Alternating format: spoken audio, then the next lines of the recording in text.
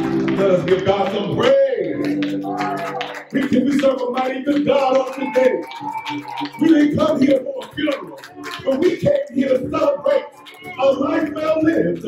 We came to celebrate a man of God.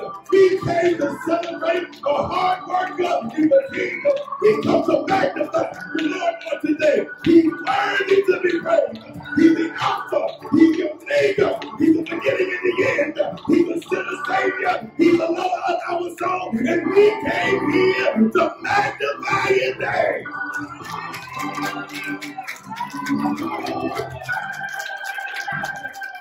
We came here to celebrate a life of one of God's servants. Let's give God some praise up in here, because God is still worthy. He still sits high. He's still magnificent. He's still wonderful. He's still glorious.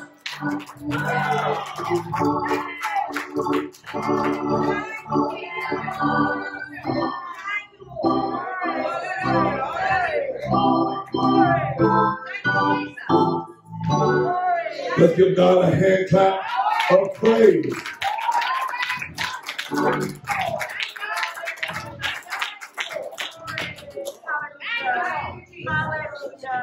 Psalm 91. Beginning with verse 1. He who dwells in the shelter of the Most High will abide in the shadow of the Almighty. I will say to the Lord, my refuge and my fortress, my God in whom I trust. The word of the Lord is blessed. The story is told of an old graveyard. And one day, a young man was passing by that old graveyard. And he saw a man come out of the graveyard with a barrel of apples. He was perplexed. So he came back the next day and he saw the same man bringing a barrel of apples out of the graveyard. So he decided that if he saw this same man on tomorrow, he would confront him. And like clockwork,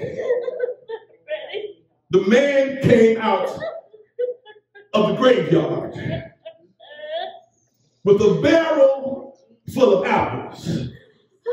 The man stopped him and said, "Sir, I've watched you for 3 days come out of the graveyard with a barrel full of apples. We understand that the graveyard is full of gloom and doom. We don't find anything good in the graveyard." But the man said to him, he said, "On the other side of the graveyard, there's an apple orchard. There may be death on this side of the graveyard, but there's life on the other side." Can we give God praise because there's life on the other side of the graveyard? And for a few moments on today, I want to encourage you from the subject, unshakable faith. Unshakable faith. On today, we've gathered to celebrate a life well lived. And we have come to acknowledge and pay tribute to the life and the legacy of Brother Abdul Kareem Wright. We've come together at this exact moment in time to acknowledge a life lived to the fullest, even in the midst of obstacles. A life lived in the fullest, in the midst of trials. A life lived to the fullest, even through sickness and through many unforeseen tribulations. And what Brother Abdul has left us with is the ultimate example of what unshakable faith looks like, even in the midst of unforeseen difficulties and problematic times. I want you to understand that Brother Abdul's unshakable faith truly had a profound impact on those around him. Furthermore, his trust in Almighty God and his commitment to living out his faith should be an inspiration to each and every one of us. Brother Abdul's unshakable faith serves as a source of hope and strength for those going through difficult times on today. Brother Abdul's unshakable faith not only influenced how people see God, but it has influenced how we commit ourselves to serve him. His unshakable faith motivates us on today to continue to keep on living in spite of the difficulties that we might come across. Unshakable faith causes us to do not what we always want to do, but it causes us to do what God wants us to do. Unshakable faith causes us to move when we want to stay stationary or we feel lackadaisical. Unshakable faith causes us to love unconditionally, even when it's contrary. Unconditional love causes us to serve in excellence when we don't have to and when we don't want to and we want to take the easy way out. And unshakable faith causes us to do what's right. In a world full of wrong. My brothers and my sisters, this type of faith demonstrated by Brother Abdul is a faith that is tried and tested and can stand the test of time. This unshakable faith is a faith that says, I will not and I shall not be moved. Unshakable faith is a faith that is rooted and grounded not in church, but it's rooted and grounded in Jesus the Christ. We come by here on today to celebrate the life and the legacy of a man of God. I know our hearts are heavy on today, but we have a right to celebrate this man of God. In our text for today,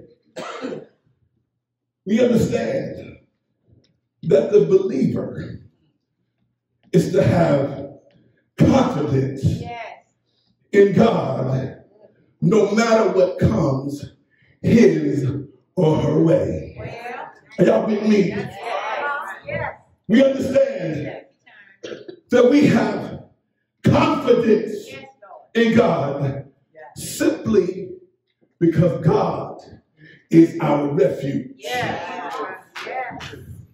Because God is our refuge, This, Mother Wright, lets us know that no matter what we go through in life, God is a sure defense for those who are faithful. Do I got some faithful folks up in the house for today? He's a sure defense for those who are faithful and those who are dedicated. And if we are dedicated to the cause, we know that God is our refuge, our strength, and a very present help in times of trouble and in times of struggle. We understand that God is our safe place in the midst of difficult times. And we understand that God is our covering. And he protects us in the midst of the violent downpours of life. These violent downpours, my brothers and my sisters, can lead us down the road of despair, can make us feel anxious and make us feel like all hope is gone. But there's no need to worry, because God is still in the blessing business. God has promised never to leave us, nor forsake us, so we can have confidence in knowing that God is our shelter. He's a shelter in the time of storm. He's a doctor in the sick room. He's a lawyer in the courtroom. I don't know if you came to New Orleans today, but we came here to celebrate a life well lived and magnify the true and living God.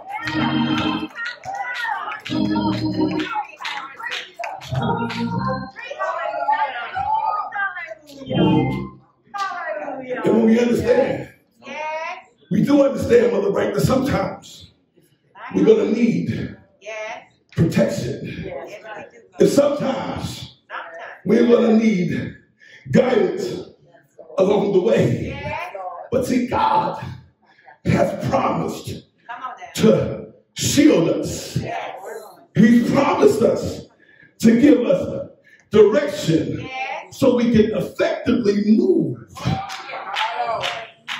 and strategically move in the midst of this process that is ultimately leading us to our purpose.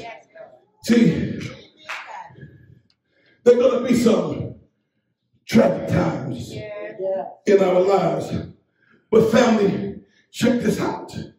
The mandate is to still stay connected to God while y'all stay connected to one another.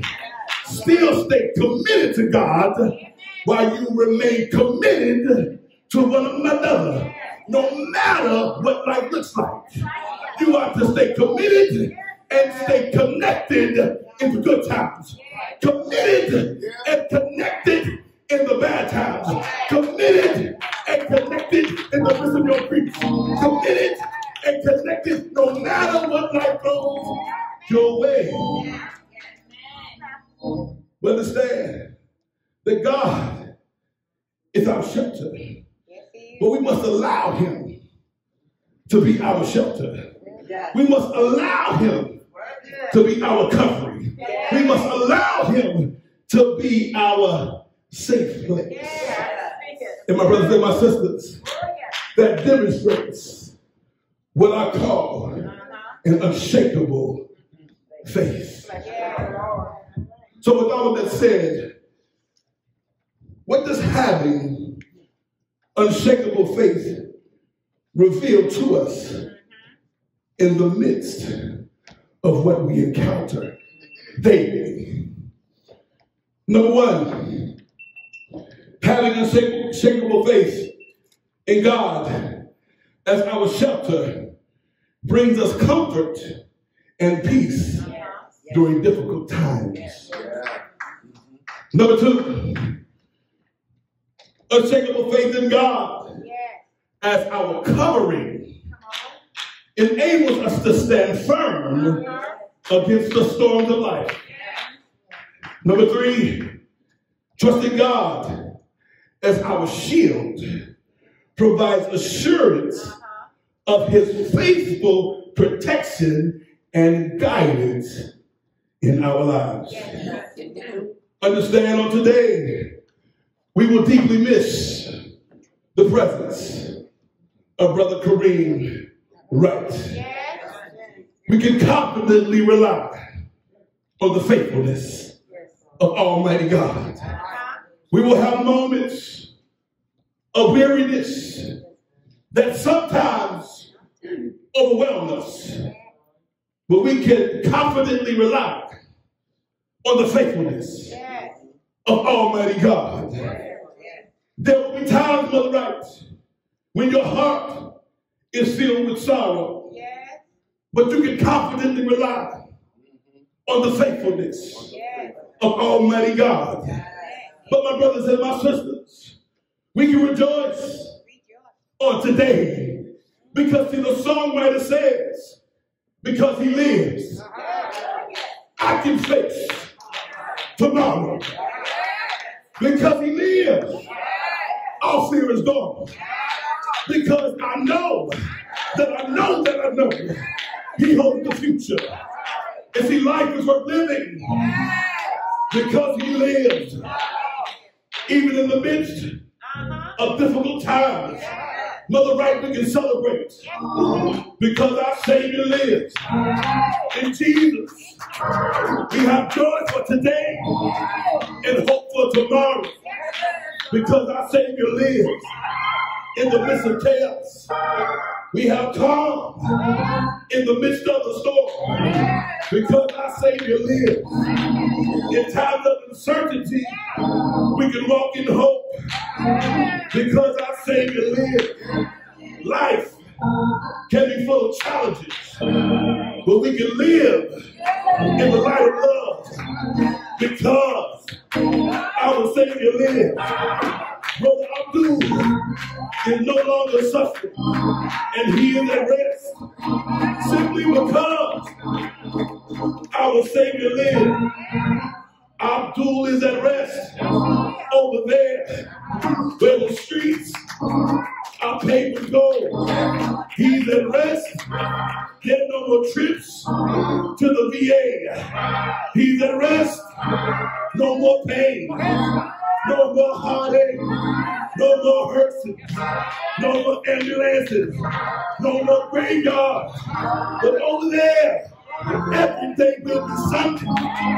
And the Sabbath will have no end. We can celebrate on today because God's glory is still our light. We know he's a way out of no way. God's glory is still our light. He's a healer. He's a deliverer. He's the one who sets us free. God's glory is still our light. We can praise God for a life well lived. God's glory is still our light. We can dry our tears and be happy for our brother and our friend. God's glory is still our light. We've may endure for a night, but God's glory is still our light. We know that joy, somebody say joy, comes in the morning. God's glory is still our light. What a friend we have in Jesus. All our sins and griefs to bear.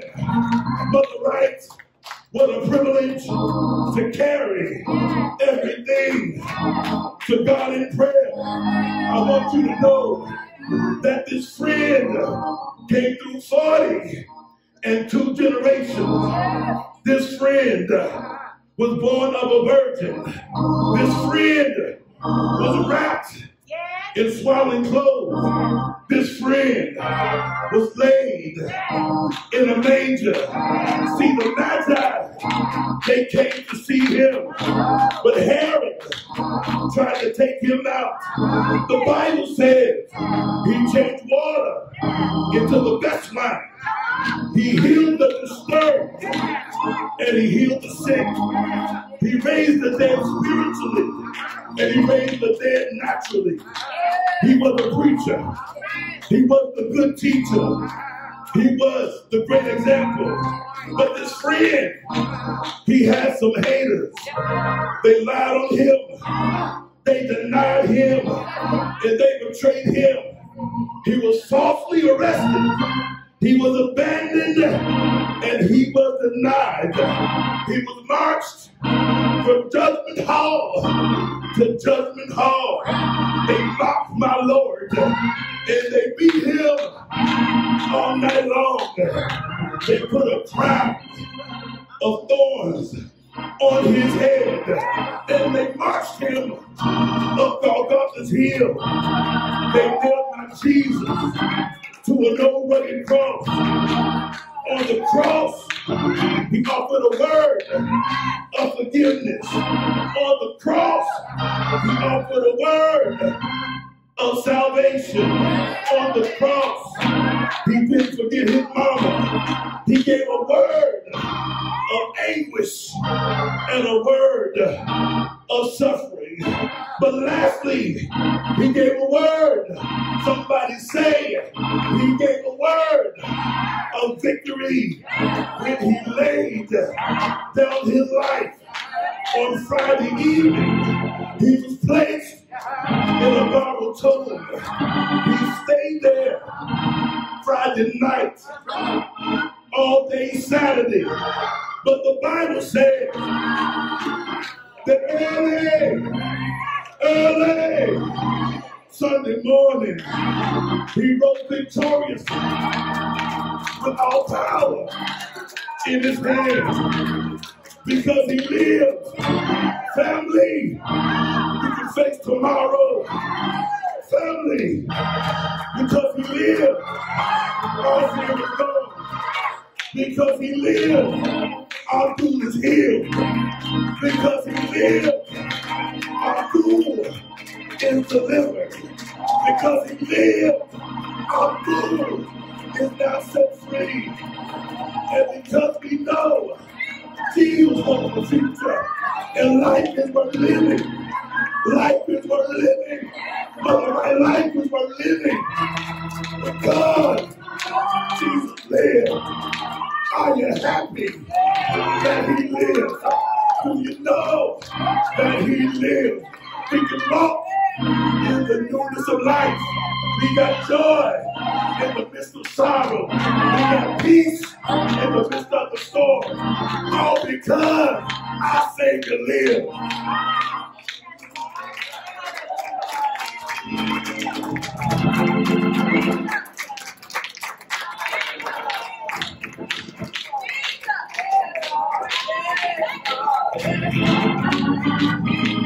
So what does having unshakable faith reveal to us in the midst of what we're going through on today?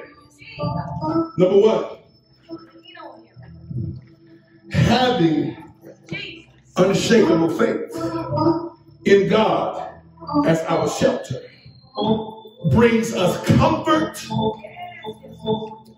and it brings us peace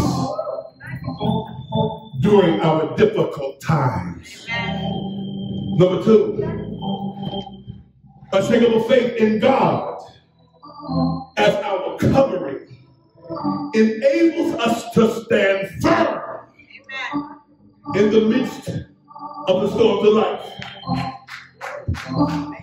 And last but not least, trusting God as our shield. It provides assurance of his faithful protection and his faithful guidance every single day of our lives. God sent his son. They called him Jesus. He came to love. He came to heal. And he came to forgive. He bled and died to buy my pardon. An empty grave is there to prove that our Savior lives. Tell your neighbor, because he lives, I can face tomorrow. Because he lives, all fear is gone. Because I know my Jesus holds the future. And life, my brothers and my sisters, is worth living. Because he lives. I'm going to open up the doors of the church right now. Is there anyone who doesn't know Jesus in the pardon of their sins? We offer you Christ on today. We don't care about what church you're from. We don't care about what state you're from. We just want to know when you leave here that you're going for yourself.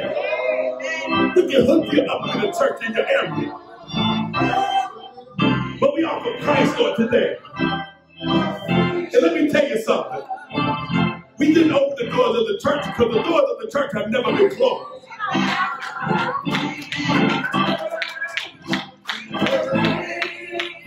So we offer you Christ.